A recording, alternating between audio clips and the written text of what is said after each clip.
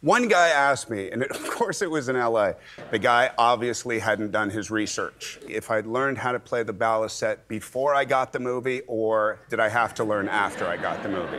What'd you say? I said, it's a fictional instrument, bro. Did you say bro? Did you say bro? No, honestly, what I said... Did you say hit me back, bro?